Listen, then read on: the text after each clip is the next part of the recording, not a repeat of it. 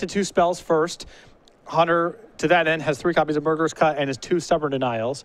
And the other is Overpower Someone. With that in mind, he has 2 copies of Tragic Arrogance, along with several copies of Disdainful Stroke in his sideboard. Though Hunter in a bit of a hole here, starting off on a mulligan to 5. Yeah, that's certainly going to hurt him. We did see him win this matchup to make top 8 over Andrew Jessup, and he certainly embraced a control role. You're right, a mull to 5 is going to be difficult, but we'll see if he can pull it off. He's going to have to beat Jared Bauer. That's the guy who took down Todd Anderson last round, if you weren't watching. A close 3 games. Jared is on the play as the 2nd seed, and will start... I believe that's Heir of the Wilds. Heir of the Wilds, all right. That's a 4 of in Bauer's deck. Did not catch that the first time around when we saw it against Todd, but yeah, he is definitely on an aggressive bench here. 4 copies of this card. Yeah, there is an incentive to add more 2-drops to the deck when you have Anafenza, because you want to get that draw of turn 2 creature, turn 3 Anafenza. Now I'm growing that other creature. It's also a nice thing to pair with Dromoka's Command, as it has Death Touch. Yeah. No, I would think in the Abzan matchup, as there's a lot of these cards that, are functionally the same. They're a creature, they're a removal spell, there's a lot of trading. This card to me seems pretty acceptable. Okay, it's a creature, it has Death Touch, it'll probably trade with everything, and hey, it costs 2. That's a discount rate. It's not a source of card advantage and can get overpowered pretty easily as opposed to something like Death Misraptor, but it does facilitate some pretty powerful openings, especially with turn 3 and offensive. All right, so Jared will swing, getting the first damage in. That gets Hunter down to 18. And followed up with a Warden of the first tree, 2 mana up. That's going to represent a 3/3. Pressure on Jared's +2 creatures. Hunter's going to have something. Now, interesting enough, Bauer used the Flooded Strand to go get a Canopy Vista instead of getting a Sunken Hollow to allow him to have black mana. So that could mean a number of things. Could mean that he has Gideon on the way. Sure, wants the 2nd white. That's a really good tell here. It's subtle, but yeah, if he needs the 2nd white, there's only 1 real card that you should expect that costs double white. We look at Hunter's side. He does have some lands and cards. Abzan Charm. And we saw this before with Hunter, all the battle lands. So he has to play Den Protector and then 3rd land into play, tapped along with the rest. Jared having none of that. Instead of pumping the Warden end step, he Dromoka's Commands away the Den Protector and untaps with a huge advantage here. We've seen this a couple times now. The battle lands are definitely powerful, but when someone opens up with 1 on the first turn and other comes into play, tap lands, engender the same problem, other non-basic lands, you're playing off curve sometimes for 2 or 3 turns. That's what's happening in Nance right now. Bauer, on the other hand, is open on basic, and now his battle lands come in clean, and he can curve out very efficiently. All right, well, there's the red mana source and the black mana source, both found off Wooded Foothills. So may not be Gideon here, but Anafenza will do the trick. He's going to go ahead and play her so that he can trigger Heir of the Wilds. Good call on the extra point of damage, and then swing in for 5 Hunters down to 12. And post-board, he'd have a sweeper, but pre-board, this is hard for him to recover from, just because it's hard to cast spells fast enough to deal with -3 creatures. Well, Siege Rhino is not a bad catch-up here. It looks like Nance doesn't have it, but if Bauer's on empty, then Siege Rhino does a good job of checking both Ward of the First Tree and Anafenza. Yeah. Hunter goes ahead and exiles the Anafenza. Did not have a land. You're right, Rhino will be great. Hunter is sitting on both Rhino and Woodland Wanderer, so worry to hit the 4th land. He does have some plays, but he'll need it soon. Here's a Pump of Warden, a swing for 6. Hunter's taking a lot of damage here. And you see here, Hunter took 5 the previous turn and took 6 this turn, so he is now down to 6. He'll need a land this turn and untapped, and it's provided. Here's Anafenza, and he passes. Now, he had Rhino, and he went for Anafenza plus Stubborn Denial instead, it looks like. Well, Anafenza blocks just as effectively as Siege Rhino does on this spot, and Hunter is in huge trouble if the Siege Rhino just eats a removal spell, so I think this is a safer line. He will go counter. Well, trying Dromoka's Command would be good, and now you see Stubborn Denial showing through Hunter countering the Dromoka's Command. And now he's just got to hope that Jared can't push through, and I'm not positive Jared can. I think his last cards are Shambling Vent and Den Protector. Although he still may be able to push through the following turn. Yeah. I don't think he can get it done this turn, but this is not a bad last set of cards to have. Well, here's the thing with Heir of the Wilds. Remember, it has Death Touch, so it will trade. And this forces the issue more or less. Hunter can't go down to 3, so he'll block. Trade will happen. Hunter stays at 6, and then last card for Jared Bauer, that's the Den Protector. Graveyard full of some weapons. He has Dromoka's Command. That's the best one in there. A lot of his creatures are removed via exiling, so we'll see what else he has. Looks like lands and Dromoka's Command, maybe nothing else. On Hunter's side, it'll be Siege Rhino back up to 9, Jared to 13. Life total's close. And we go back to Jared. And Hunter working with a pretty reasonable cushion here. Yeah, I mean, he seems like he's been so far behind this game, but when you then stop and survey the board, you know, Siege Rhino does a great job of patching things back together. And for Jared, he does not use Den Protector on end step. Well, there's just nothing, there's no star for him to get back right now. Yeah, it's just Dromoka's Command. Hunter at a healthy 9. Now, Jared, with Warden, can force Hunter to have a kill spell. With 6 lands, he can, if he's willing to make a big investment here, activate. And that Den Protector can get back land number 8 if he wants to go down that road.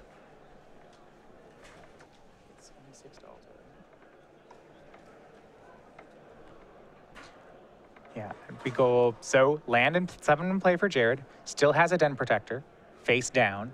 We're back on Hunter's side. Yeah, Bauer can get land number 8 to allow him to animate both copies and attack with the 2 shambling vents. Sure. So he doesn't necessarily have to get back Dromoka's Command with this Den Protector, depending on what Nance does. Yeah, so if Nance doesn't have another blocker, he can just get 8 lands and then flood the board with creatures. He doesn't even have to make that move. He can also sit back and just pump Warden, force a removal spell from Nance. So Bauer can't quite close the door just yet, although if he draws a removal spell, then he's a huge favorite to be able to do it. But in the meantime, he's got plenty of stuff to do with his mana. Well, no removal spell at the ready. It's Woodland Wanderer for Nance. Not a full value Woodland Wanderer. It's only a 5/5 at the moment. We see Jared. He's going to change gears. And for the first time this weekend, Warden of the First Tree is going to start trying to get big. It's got lifelink and trample now, as Jared fed at 4. Something to be concerned, though, if you are Bauer, there are 3 copies of Murderous Cut in Nance's list. Yeah, and I mean, here's the danger, right? That Woodland Wanderer could have been a 6/6 if Hunter was willing to tap that dual land. Yep. But he didn't. So either Hunter's an excellent bluffer here, or he just has the Murderous Cut. Well, Nance needs to show some strength here, because if he just taps out and doesn't have Murderous Cut available, it's trivial for Bauer to just fire up the Warden of the First Tree all the way up and attack. And look at this. Jared draws a card. It's land number 8. He did not attack with Warden or pump Warden. So by not doing this, this means if Hunter has the Murderous Cut, Jared can use Den Protector, buy back Warden, and start over? Yes. And I got a glance there at Nance's hand. He does, in fact, have Murderous Cut. That was the last card in his hand. So he may do that, but, I mean, Hunter has so much trample on board. Jared doesn't have time to make that line. You see, here's a swing. That's 9 power worth of tramplers. Jared's at 13. Yeah, Bauer makes a move here and just blocks with Warden and pumps. I believe a removal spell will simply kill it. Or it's close to it, rather. Yeah, he'll take 9, but, you know, 9's a lot. Yeah, he's going to block. Here's going to go for 5/1/1 counters, force Hunter to have the Murderous Cut, but Hunter has the Murderous Cut. Delving away 1, 2, 3, 4. Leaves Den Protector and Abzan Charm. And the Warden will be cut down. Trampling is going to happen, and suddenly Jared down to 4. Big turn of events. And Hunter with a blocker. It's Hangerback Walker on 2. And yeah, Jared facing down lethal here. He's going to fetch on end step. He can use that Den Protector. Options are Warden of the First Tree and Dromoka's Command. Good cards, but not good cards here. Goes and gets back Warden. But even if he casts it, I don't know that it keeps him alive. Yeah, I don't know if he has quite enough time for that. Wingmate Rock was the draw. Great card for the matchup, but once again, may just be too slow. I think my preference there would have been to get back to the Dromoka's Command, because that's the highest upside card. If you draw a Siege Rhino, suddenly you're in good shape with the Dromoka's Command. Yeah. The Warden does not do a whole lot. Well, here's a swing with Den Protector. Does Hunter block? It's a free block. Den Protector will be taken down. Jared's trying to raid the Wingmate Rock that he just top decked. Does have enough mana to cast Wingmate Rock, cast Warden, level up Warden. That's the on-board play. And Hunter takes damage, down to 5. So Jared's going to play the board. Here's Wingmate Rock, another 3/4. Here's Warden, no cards in Jared's hand. Level up Warden immediately. And it's a 3/3. Can he survive? He's at 3. 9 power of trample. Jared's got that covered, though. He has 11 points of toughness. And he may have just been able to get this. I mean, yeah, it looks like Bauer has the tools to at least block out of this turn. Looks like Hunter's going to swing the team. Hunter maybe have been punished a little bit for not blocking that Den Protector. We'll see. Yeah, I'm not sure what trade-up he was really worried about in that spot. Because if it's Obzon Charm, the Obzon Charm could have just removed the blocker anyway. Yeah, sometimes you have the fear of just, you know, when you feel like you're very far ahead, it's fear of the unknown. This block looks, you know, this attack is suspicious. I have life points to give. We'll just take it. But yeah. The problem is I don't think there's a way for Bauer to block here without breaking open the Hangerback Walker. And then it's hard for him to crack back for anything substantial. You're right. Is it possible that he didn't want to pump Warden, so do you have the option of just chumping Hangerback? I suppose, no, actually, I suppose you can put a token in front of Siege Rhino, and you can double block the Woodland Wanderer. And I think that's enough of a block to get out. I don't know. It looks like Bauer's just packing. Looks like Bauer's just conceding to the attack. Yeah, but that attack's not lethal, I don't believe. I think there's a block there. I think you can put the 3/4 in front of the Siege Rhino. That negates that attack. You can put you can put Ward in the first tree and Wingmate Rock in front of the Woodland Wanderer. You'll lose the bird, but that's fine. Yeah, and if Hunter Nance drew nothing, if you draw a removal spell for the Woodland Wanderer, actually with that block, you're getting the Woodland Wanderer off the table. You're putting enough in front of it. So yeah, it's 6 power in front of it, 6/7 added together. So you take care of the Woodland Wanderer. 2 damage off Hangerback puts him to 1, but if he's at 3 there, which we believe he was, that's not actually lethal. Yeah, there was, in any case, Bauer packed it up, and Hunter Nance on a mulligan to 5, able to take game 1. All right, fair enough. We'll go over to the sideboard. We saw Hunter Nance managed to win some post-sideboard games playing for top 8. That was against Andrew Jessup. So let's take a look at what he does again. This is a pretty interesting one, starting with his sideboard. Well, you got 2 copies of Tragic Arrogance, a Wingmate Rock, a Virulent Play, 2 Disdainful Strokes, 2 Den Protectors, 2 Dispels, 3 Silk Wraps, a Sorin, and a Dromoka's Command.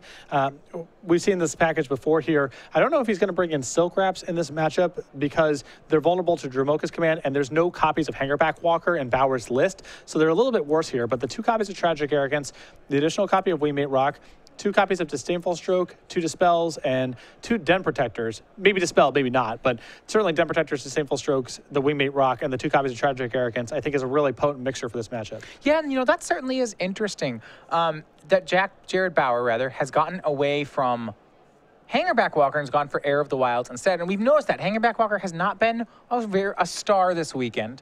And that does get Hunter away from something like Silk Wrap? I think so. When Hangerback Walker's in the deck, and deck lists are public in the top 4, they know what they're playing against. You are worried about Dromoka's Command blowing it up, but you don't mind if the Silk Wrap is getting a Hangerback Walker because nothing happens if you blow it up and the Hangerback Walker comes back.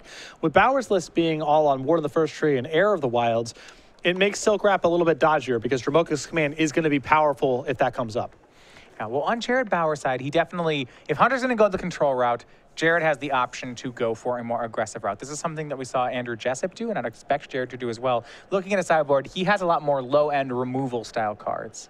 Yep, 2 copies of Duress, 2 Self-Inflicted Wound, 2 copies of Silk Wrap, a Sorum Solemn Visitor, 2 Tassigers, 3 copies of Transgress the Mind, 2 Ultimate Price, and a Wingmate Rock.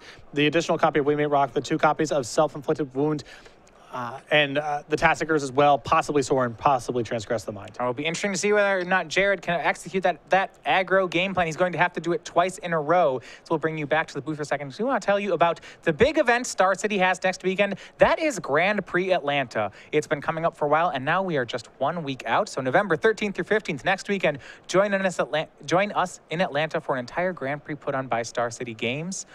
And a lot of different options on the weekend. First of all, there's the main event. That's a Battle for Zendikar sealed event. You see there 6 boosters, try your luck, 9 rounds day 1, a 7-2 record or better making into day 2.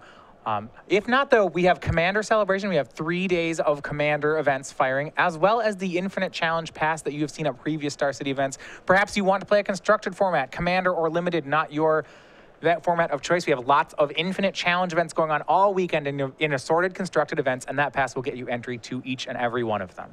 If you're planning on playing on those sort of events, the Infinite Challenge badges, the Commander badge, they're very good deals, come with a lot of goodies as well.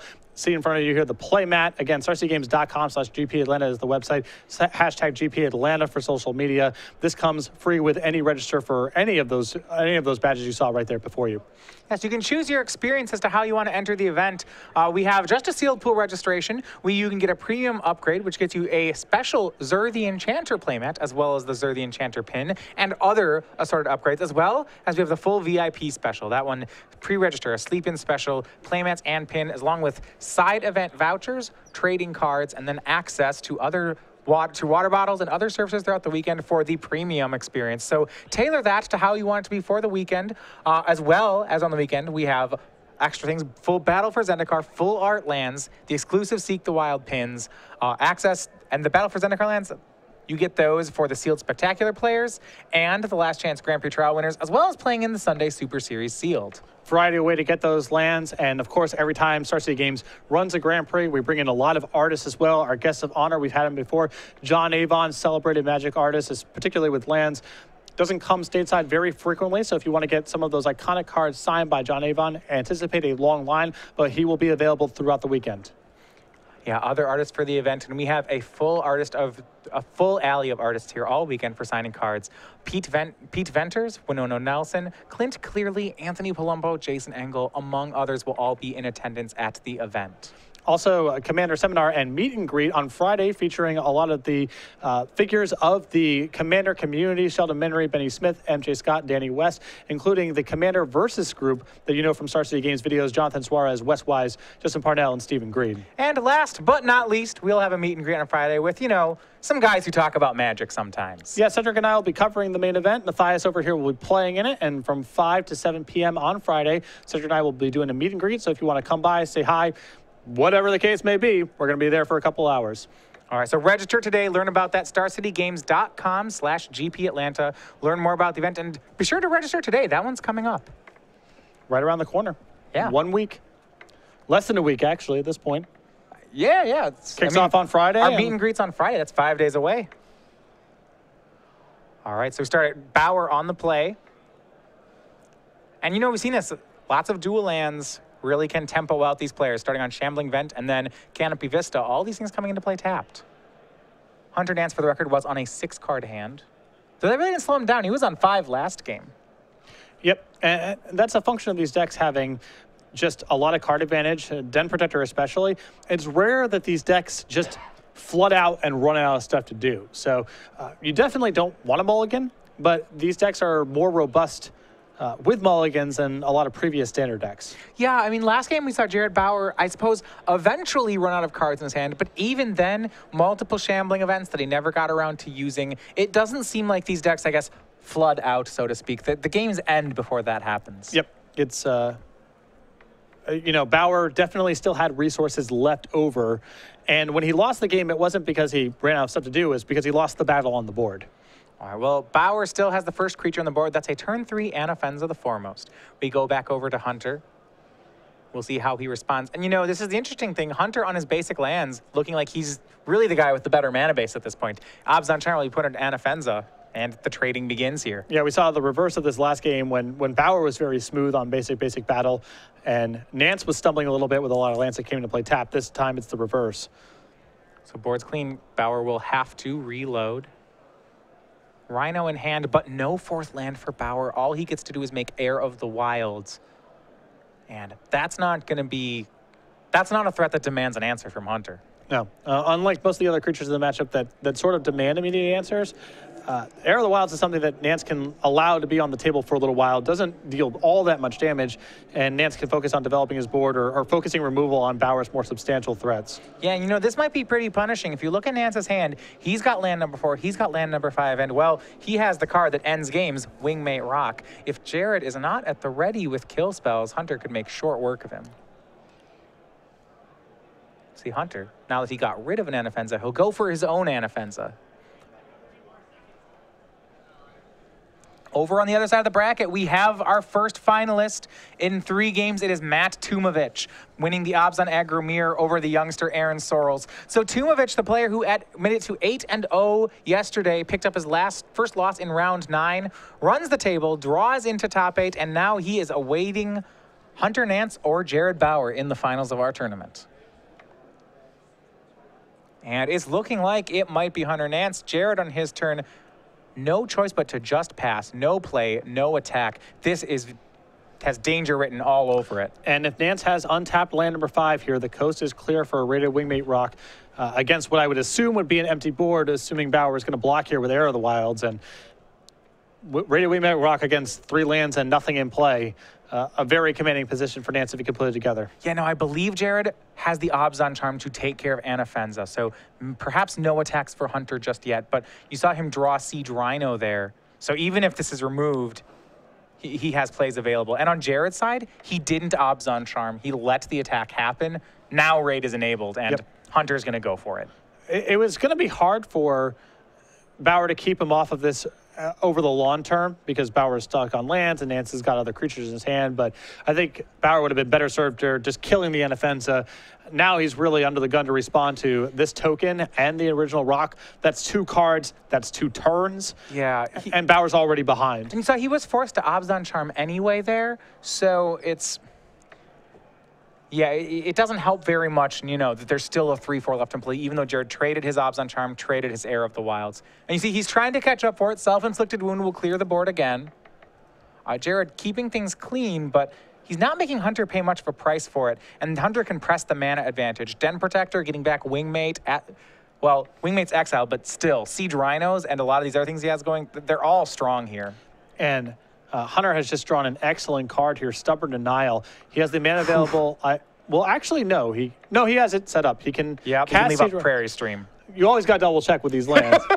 I thought for a second he was on the Sunken Howl for both blue and black, but no, he can cast the Siege Rhino, leave up blue for his copy of Stubborn Denial, and if Bauer spends his turn trying to kill the Siege Rhino, Nance is going to get way out in front. Yeah, and I was wondering the exact same thing. Hey, can he do this? If he can have Stubborn Denial and Siege Rhino, that's so much pressure on Jared. So many of the cards in these matchups just trade 1 for 1 with each other. That cheap cards, 1 mana spells, 2 mana spells that can trade are really at a premium. It's where Stubborn Denial becomes great. And Nance here with his copies of Murderous Cut, 3 copies, that's a lot of copies of Murderous Cut. Yeah. Plus his 2 Stubborn Denials, which he's splashing a color for, going out of his way to make sure that he can get to 2 spells in 1 turn territory faster than other Obzon decks. Well, no play from Bauer. We go back over to Nance. Hunter goes to attack. Jared wised up. He's going to try to Obs on Charm the Rhino so that no rated Wingmate Rocks happened, but despite blanking the right play, it's just not going to work out for Jared. Stubborn Denial takes care of the Obs on Charm. Jared's going to get hit for 4, and Hunter going to continue, let the threats keep on coming. Cracks for a 6th mana source, and he just has options. It looks like he'll go for Den Protector face down, can get back Obs on Charm, can get back Stubborn Denial, still has another Sorin in his hand. Hunter's going to clean this one up. Yeah, and even with Murderous Cut in hand and a bunch of cards in the graveyard, the rest of Bauer's hand is so expensive that he can't put together 2 spells in 1 turn.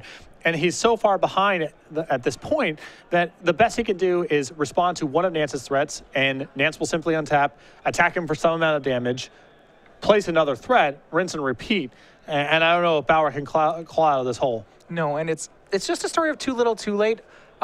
Jared, with a good curve out of plays, he has Gideon, he has Wingmate Rock. These are great cards to have, but the lack of lands is going to eventually catch up to him now. We see here, he's going to have to go for a main phase Murderous Cut. That'll be on the Rhino.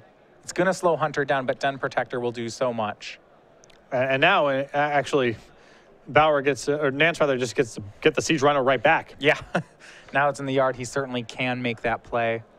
Saves Bauer a total of 1 point of damage. Yeah, it's tough. I mean, if Bauer wants to go for the Murderous Cut, is there, perhaps he wants to do that in Hunter's upkeep so that if Hunter end steps the Den Protector, he can't get Rhino? The problem there is that Nance then just gets the Den Protector back, Stubborn Denial. That's even worse. Yeah, there's no, Bauer's just jammed up. There's not a whole lot to be done. I suppose he could let him flip up the Den Protector, and then with that trigger on, he could cut the Rhino. Maybe, but Nance might just go and untap. is the problem. Yeah, and then everything's terrible. You're absolutely right. I mean, on 3 lands, there just aren't that many great plays you can make. Yeah, I mean, you can hope that Nance messes up, but the most likely scenario is if you just pass with 3 mana up, Nance will go, okay, untap, attack you. Yeah. So here's the swing for 3 off Den Protector, and, well, he got it back last turn and might as well cast it. Hunter will make Siege Rhino. Bauer down to 6. Looking like it might be his last turn, and Nance, he'll keep it coming. Here's another Den Protector. The draw is a Den Protector from Bauer. That is not going to keep the damage across. And Hunter Nance, 2-0, is on to the finals. A huge weekend here for Nance. 1 match away from winning the tournament, $5,000. That's a huge deal. But now 20 Open Series points on the weekend, solidifying his place in the Players' Championship.